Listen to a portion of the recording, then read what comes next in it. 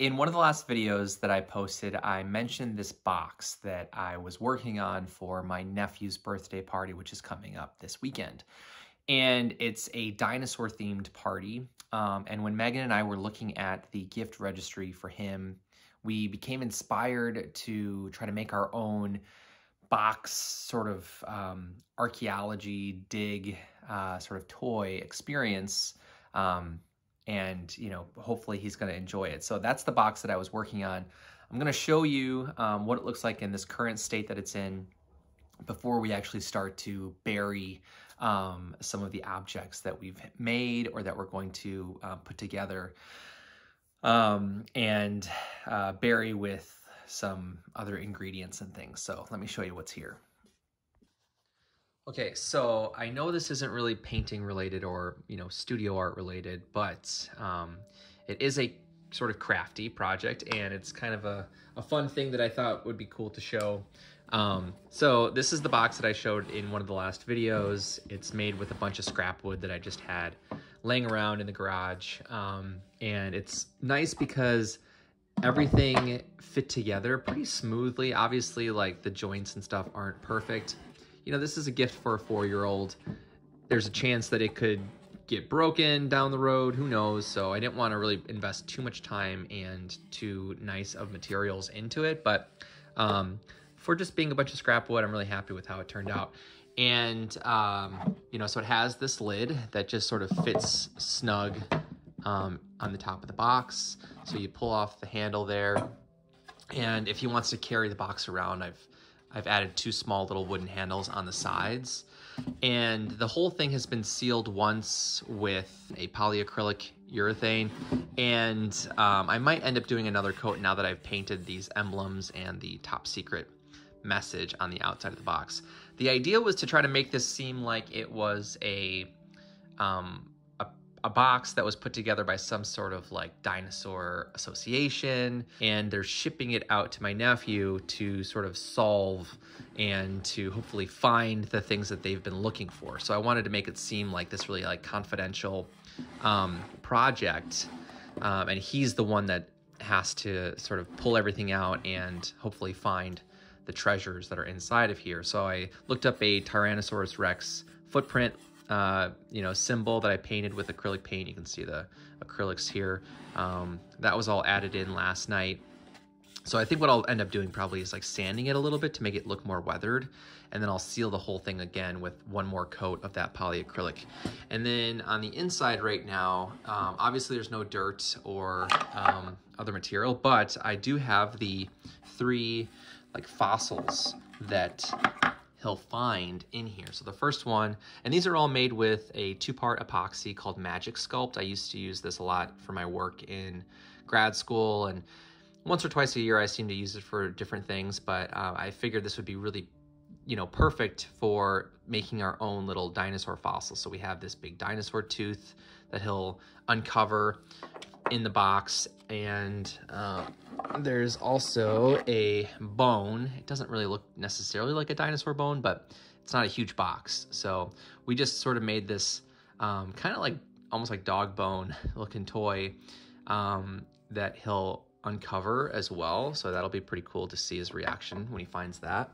And then Megan, who teaches science, told me that one of the like local prehistoric fossils that do exist in Wisconsin, because there really aren't that many that have been found in Wisconsin, is this trilobite fossil. So I looked that up and sculpted this based off of that. So this will be the 3rd like dinosaur fossil piece that he'll uncover in there.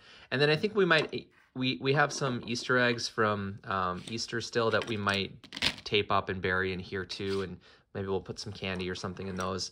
And then we're also thinking to add in a little letter or note from that association or organization that we're going to just sort of make up.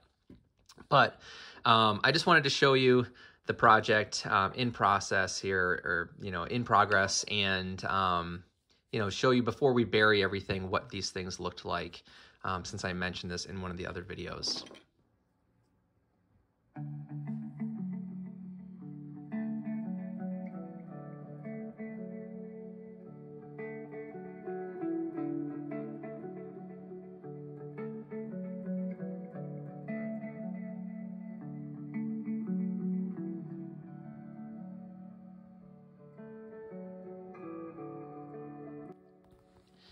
So, it's been a couple days since I took the last video, but today is my nephew's birthday party, and we've tried to make sure that the cornstarch mixture was going to be dry. We were hoping it'd be like all the way dried out and kind of a hard crust type of consistency, but there was so much water in the mixture that it just hasn't dried out, and it's been a pretty like humid and cool week. So the weather really did not help us with this process as much as we were hoping it would.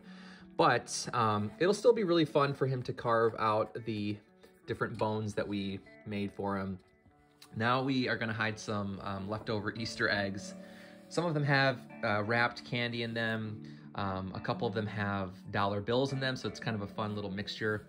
And we had a bunch of rocks from our backyard that we're gonna put in right now. In a second, I have to go over to Home Depot and pick up a couple things for frames, but I'll grab a bag of sand that we're gonna plan to put as kind of like the top layer over the rocks. I think he'll enjoy the process of digging things out, and the box will be kind of a fun little memento for him to hang on to. You know, we were a little bit sad because some of the corners were not perfectly sealed with the polyurethane, so the moisture from the cornstarch like soaked into small areas of the MDF. Overall, I'm happy with how well it held up against the cornstarch stuff, but this is probably going to take a little bit of the integrity off of the strength of the box. So hopefully it's not that big of a deal. I think after he digs everything out and once the box dries out all the way, we could always do another coat of the polyurethane. So I'm gonna go ahead and put the eggs in with the rocks and write up the note and head over to Home Depot.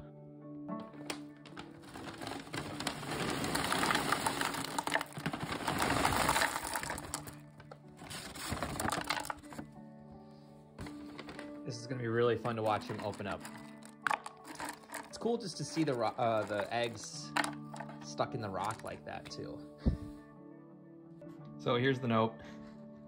It's really fun to just kind of make this up as we went along. So I'm gonna fold this up and stick it in the bottom of the lid with probably like some blue painter's tape. That way he doesn't miss it when he opens the box.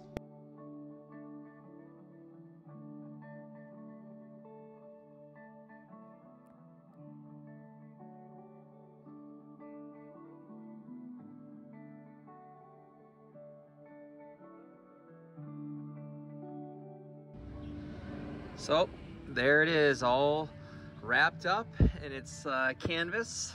Looks pretty cool. I think it feels like a piece of history and archaeology. So what do you think, Megan? You think he'll like it? I think so. Cool. 4-year-old treasure box. That's right. So we're not gonna show the unboxing step of this just for privacy stuff, but that's pretty much the end of the video. I hope this was fun to watch, and thanks for watching. Have a nice day.